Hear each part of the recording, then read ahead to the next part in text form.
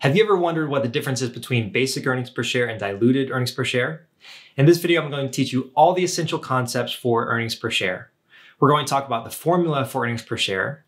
And then for diluted earnings per share, we're going to talk about how we add back the items for convertible bonds, convertible preferred stock, and stock options. So let's jump in. So now let's talk about the basic earnings per share formula. It is net income minus preferred dividends divided by average number of outstanding common shares. So net income is the amount we earn as a company, and preferred dividend shareholders have priority for dividends over common shareholders. So we're going to subtract out the preferred dividends because EPS is focused on how much in earnings is available to common shareholders. Then we take that amount and we divide it by the average number of outstanding common shares to find the amount of earnings after preferred dividends that go to each common shareholder. So that's what basic earnings per share allows us to do. So now let's talk about how to calculate the amount of the preferred dividend. We take the par value of the preferred stock and multiply it by the dividend rate. So non-cumulative preferred stock means there's no guaranteed dividend each year. So if the company doesn't pay a dividend one year, it's not required to pay it in the next. So we only subtract this amount from net income if actually paid. If it's cumulative preferred stock, then we subtract it from preferred dividends even if not paid.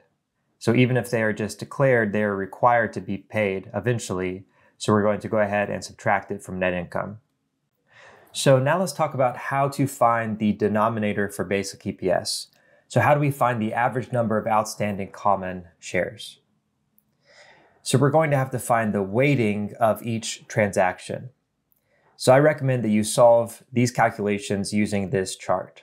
We're going to write the date the transaction occurs, the type of transaction, the number of shares before we take their weighting, the number of months it was in effect, then find the weighted average by multiplying it by the months in effect over 12.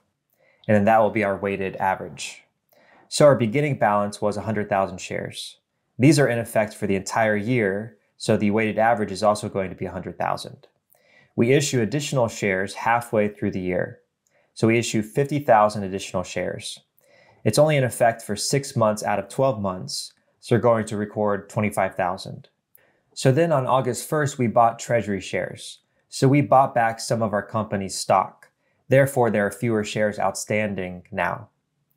But since we bought them August 1st, this was only in effect for 5 months. So we take the negative 20,000 times 5 over 12.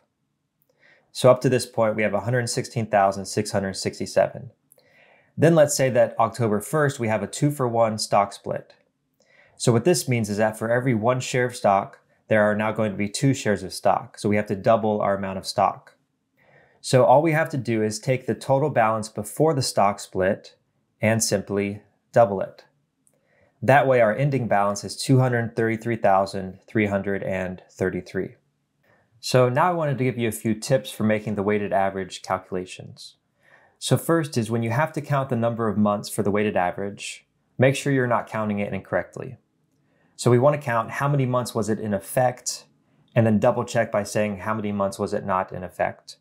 So for example, if it occurs on April 1st, if we issue additional shares on April 1st, it was in effect for 9 months out of the year. It was not in effect January, February, and March for 3 months. So we make sure that we're counting all 12 months. Next is how to handle a stock split. So if we have a 3-for-1 stock split, we're saying that for every 1 share, we'll now have a total of 3 shares. So we're going to add 2 times more. A 2-for-1 stock split means that for every 1 share, we'll now have 2 shares. So we would double the amount. And lastly is when we are reporting EPS for 2 years of presentation and there's a stock split, we're going to apply the stock split to the prior year's balance as well. So now let's talk about diluted earnings per share.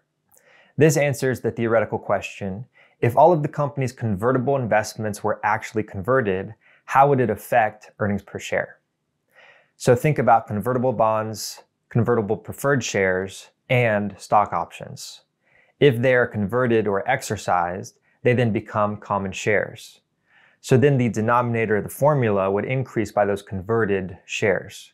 And we don't have to take their weighted average, we just count the entire amount. And then we have to think about how these transactions affect the numerator of the transaction. So now let's go more in depth on convertible bonds. So now let's talk about how we calculate diluted earnings per share when we have convertible bonds. So a convertible bond means I can convert this bond into shares of common stock. So to find diluted earnings per share, we need to ask, what would happen if this convertible bond was actually converted? We're going to have an increase to the average number of common shares outstanding in the denominator. Additionally, we're not going to have any bond interest payments if it is converted, so we can then add back interest expense. We're going to add back interest expense net of tax. So then the updated formula would be net income minus preferred dividends plus interest expense net of tax divided by the average number of common shares plus the additional shares from the convertible bonds. So as you can see, we're going to have an increase in both the numerator and the denominator. So now let's talk about how to calculate diluted earnings per share for convertible preferred stock. Convertible preferred stock means I can convert this preferred stock into common stock.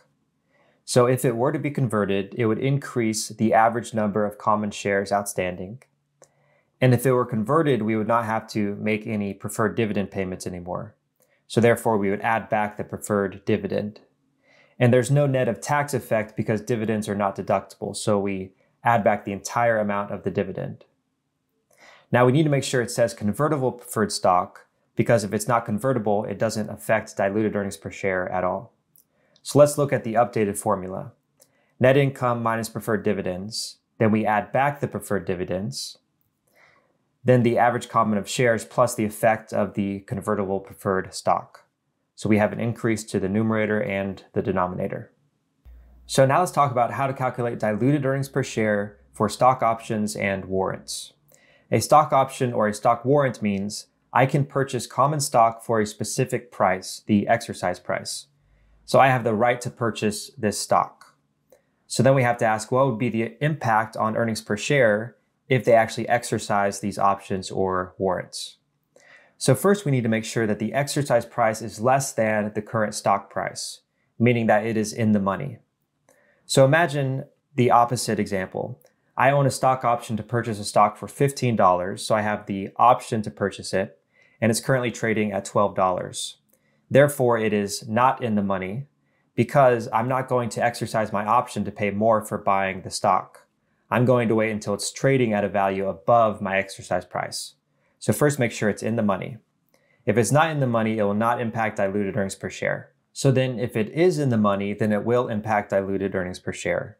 It's going to increase the average number of common shares, and it's not going to have any impact on the numerator. So the numerator would stay the same as basic earnings per share, and the denominator would increase by the stock options or warrants converted. So no impact on the numerator and an increase in the denominator.